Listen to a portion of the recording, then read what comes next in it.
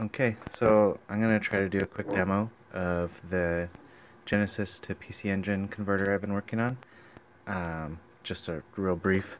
There's the controller comes in over here, obviously.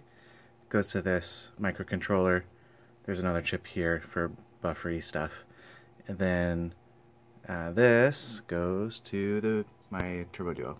That's hooked up to this monitor over here. So it's actually powered by the cable. So let me turn on the Turbo Duo. Oh yeah, in the Genesis controller cable, I have a 3 button there, but we're going to look at the 6 button here instead. So I think I can get maybe both in frame. And you can see. Okay. You can see.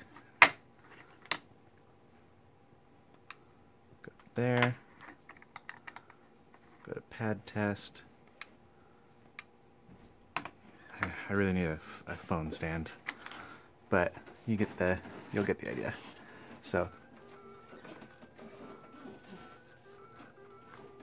obviously that's doing what it says, and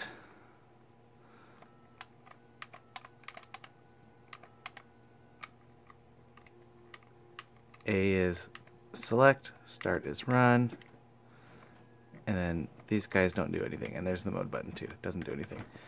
I don't know if I can do the combination with one hand. Let me try. So if I do mode and up, try this with the other hand. And you want it in the frame because it changes quick. If I hold mode, hit up, okay, now we're a 6 button controller. And I'm just going to push all the buttons real quick. You know it's the controller. So X, Y, Z, A, B, C. Mode is now select, and start is run. And yeah, so there's that.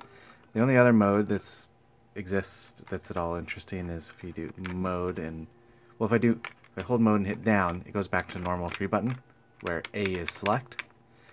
And if I do mode and left, you don't actually see anything change on the screen, but now A is run instead and start is select. And you can see that. Yeah, focusing is hard. You get the idea.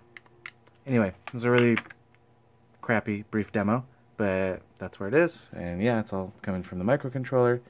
Just need to like route it out in KiCad and then yeah, get some boards made. Anyway, cool.